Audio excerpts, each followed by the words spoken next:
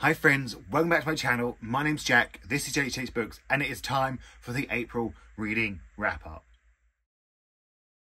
So, first of all, an apology. I have to make an apology. I did not read the book that you all voted for this month. I'm sorry. I have a little bit of an explanation. I was unwell. Like, believe it or not, sometimes I plan things out on this channel, and the week I was planning to read it and film it, I was unwell. I didn't get out of bed for 2 weeks. I didn't eat for 8 days. I was very, very unwell. If you've been here before, you know I get unwell sometimes. So it just didn't happen, and I feel terrible. I feel bad. I put them back in the jar, so, you know, we might get to read them eventually. And I just feel bad. I'm sorry, but if we thought March was bad for me, April was 10 times worse. 10 times worse. Like, oh, what a bad month. It was... I'm excited to be in May and move forward and, you know, have a new month, because April was bad, man. April was bad for me. But you are not here to hear about my sub story, are you? Let's be honest. Now, I managed to read 8 books, but I need you to know that I did not read for 2 weeks in the middle. I didn't do anything apart from watch, like, eating challenges on the internet, or like, things about Disney Cruise Line, because, well, if you remember I went on a Disney cruise last year, maybe let's just say, who knows? Who knows what's happening this year? Who knows?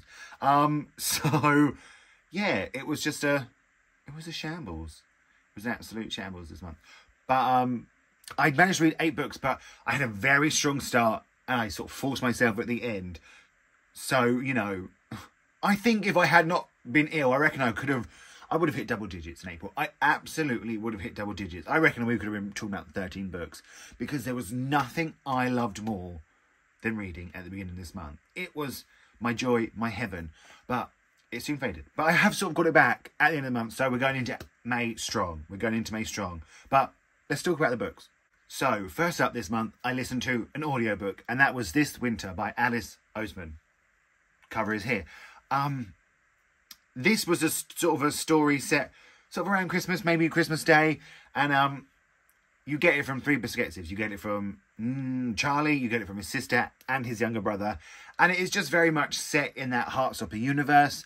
It's talking about Charlie's eating disorder around Christmas Day and his sister's reaction to it, and a bit of her story and how his brother reacts to it. It was fine. It was sort of a sweet little story. It was literally an hour audiobook. I listened to it on 3 times speed. It took me half an hour. So, or 2 times speed. I don't know. It was fine. It was nothing particularly memorable, but it was a nice addition to the universe. If you love that sort of Heartstopper universe, you will enjoy this. Yeah, and it was fine. I played my Switch and listened to this, and it was a good half an hour of my life, so I can't complain. Then next up, I was kind of gifted by Faber Books, and this book is out now if you're interested. It is The Lost Love Songs of Boysie Singh by Ingrid Persaud. In this, we follow 4 women, and they're all connected in some way to Boysie Singh, whether sort of they love him, they hate him, they used to know him, and now they see what he's up to. And it's very much their story surrounding him. So you sort of get bits of his life, well, not bits of it, his whole life through these women's eyes and their connection to him. And as you can see, it is a big book. And it's also one of those books that it has no sort of speech marks or speech quotations. You know, if they're talking, it's like a separate line. And I have seen online that it has put some people off. But my goodness, it did not put me off. I absolutely adored this book. I thought it was really captivating. I loved each of the 4 characters' perspectives that we get. I thought they were so well done. They were so different. They all had such different personalities, and I liked each one. It absolutely devastated me at one point. I was just sort of heartbroken by it. I think this is in my top 10 books of the year so far.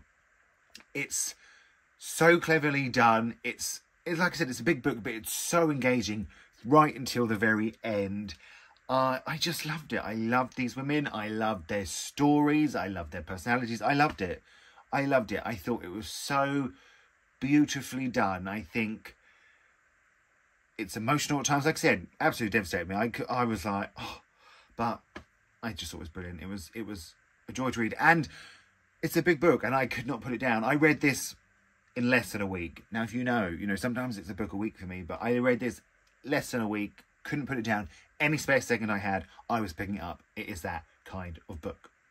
Then, next up, I read Bad Habit by Alana S. Portero, translated by Mara Faye Leatham. Now, in this, we follow a young trans girl who is growing up in sort of this rundown community and trying to find their way in the world. That's a very simplistic sort of summary, but you should read it and find out what it's about.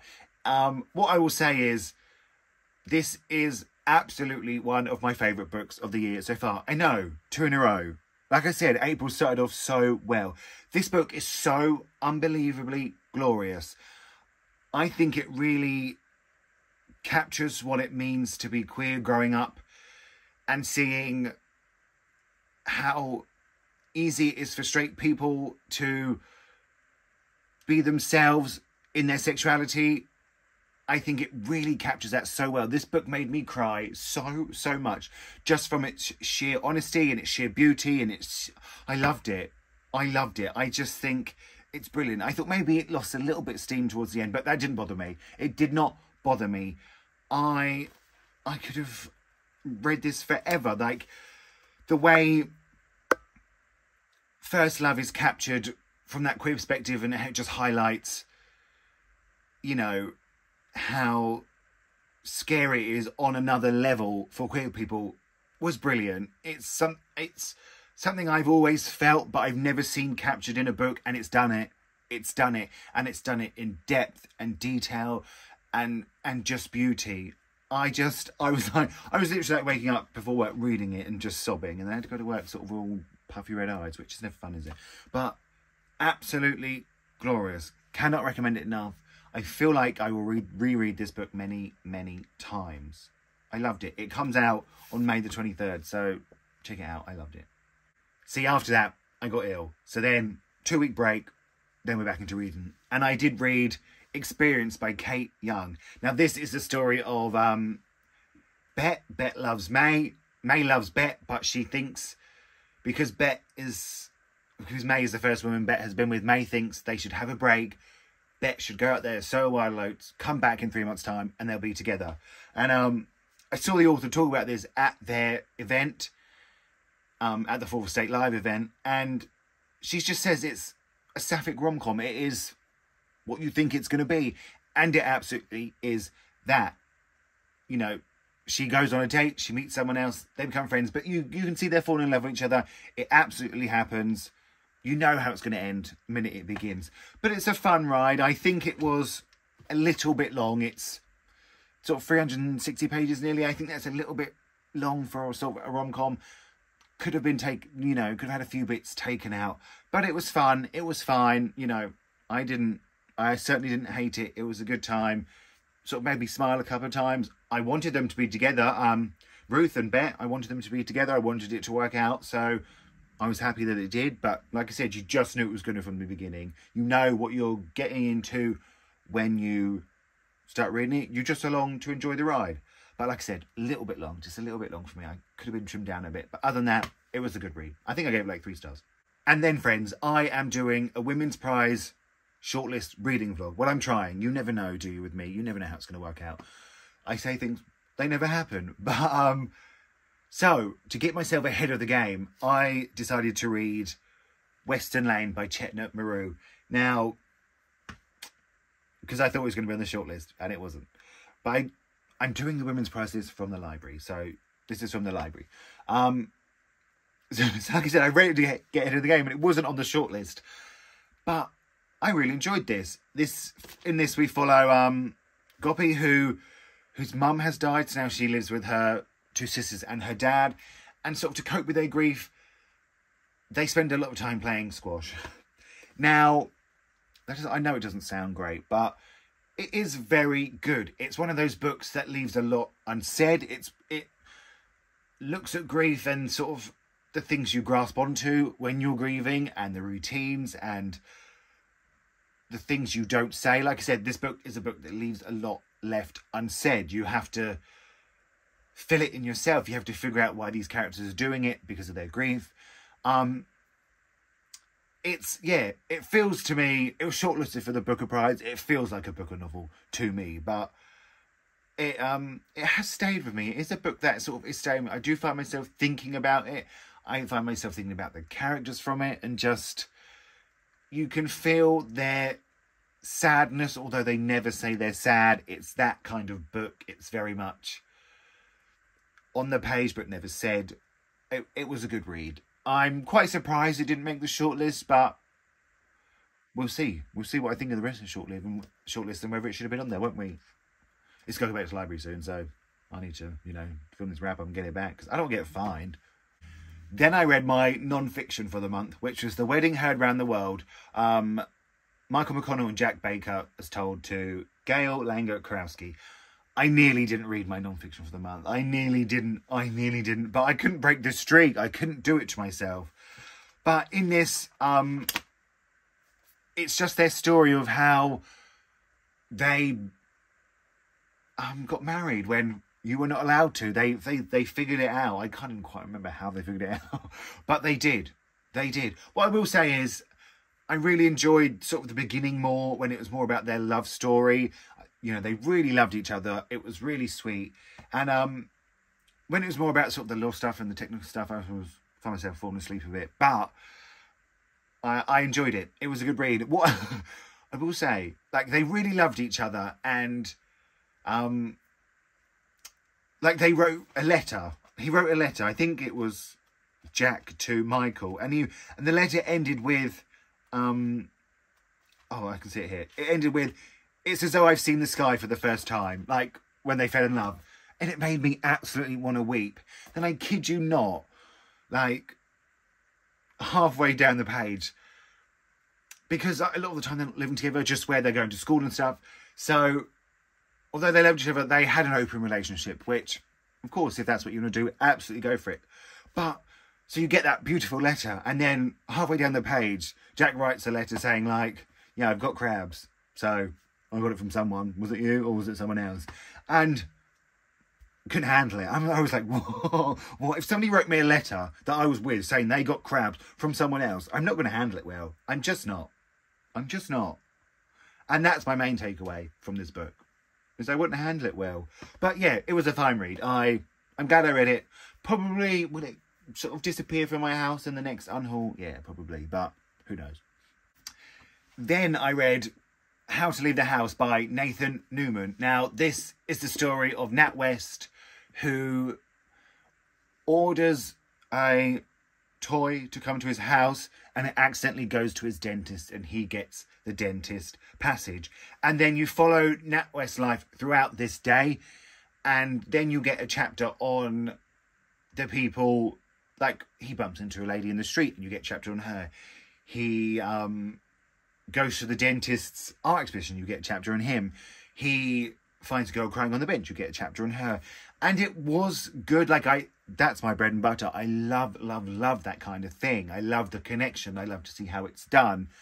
But other than that, I'm not sure what the takeaway from this book was. Not every book has to have a point, I know that, but it wasn't sort of fun enough to just be fun, but it didn't have a point. I'm a bit confused by the ending. At first I thought, oh no, I'm into this, but yeah, I'm just not sure what it was trying to do or say or anything like that. It's not a bad book. It's very modern. It's very it comes out May 2nd, so it's out now. But it feels very 2024 of this year, which isn't always my favourite thing. It's just it's very on the nose. But yeah, it was fine. It was fine. Maybe 2.5, 3. I'm not sure, but it was fine. The funniest, wildest, most original debut of 2024. Then I read Henry by Alan Bratton. Now, in this we follow Hal, who sort of is the 16th Duke of Lancaster, maybe, and very sort of much in that traditional English world, but he is very much into drugs, very much into alcohol, into partying, and when he gets shot in the face in a hunting accident by his sort of enemy, they begin a romance.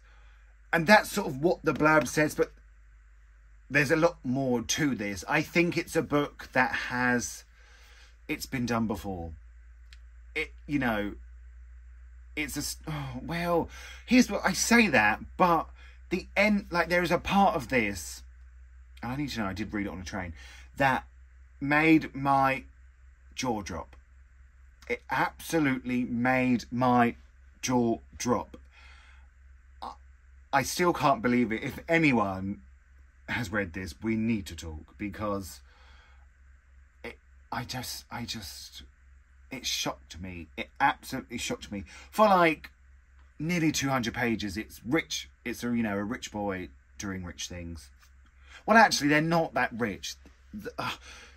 This is where I'm saying we've seen it before. It's a family that has money, but they actually don't have any money. It's a boy that has had something traumatic happen to him, and he's covering up with alcohol and drugs. So we've seen it before. I sort of liked the enemies to sort of lovers, but it had no payoff.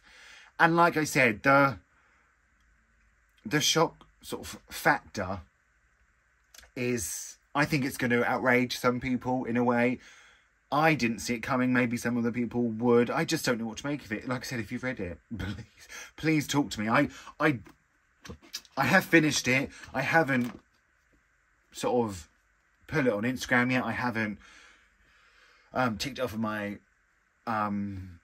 story graph because I don't know what to rate it.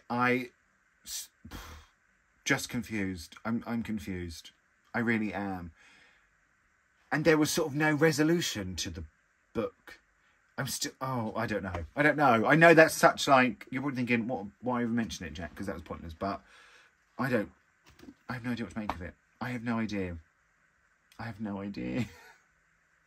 So that was it. 8 books. Let me know how many books you read this month. Let me know if you've read any of these. Let me know if you plan to. Let me know if you're reading the Women's Prize shortlist. April was bad. May's going to be better. I'm going to keep my fingers crossed. April is going to be better. Chat to me in the comments. You know I love it. Feel free to like and subscribe, because that was always helpful. And I will speak to you all really, really soon.